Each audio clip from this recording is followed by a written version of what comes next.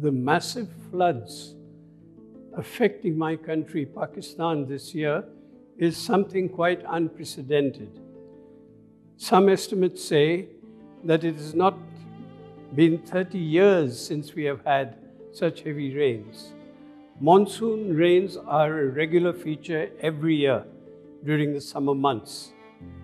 But this year, it's the volume of rain that has struck us that is causing so much destruction. Apparently, we can see that there's a shift in the weather pattern where monsoon rains would be welcomed because with the rains, our crops would get sufficient water, the underground aquifers would be replenished. But what is happening now is right from the north of the country, in the high mountains, there has also been heavy rains. The water rushes down with great force, and Pakistan has the river Indus running through its length. Our rivers in the plains are not so deep, so they easily overflow their banks.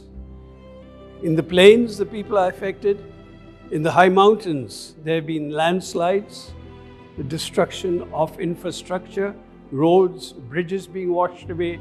Even a number of small dams have broken where water would be stored normally. So we see that this is a really unusual situation. It's not the normal weather pattern that we have been experiencing for many years. The monsoon rains, we would be happy to receive the rains. No, these rains have been very destructive because they are too much. The whole of July, the whole of August, and the rains are continuing even now.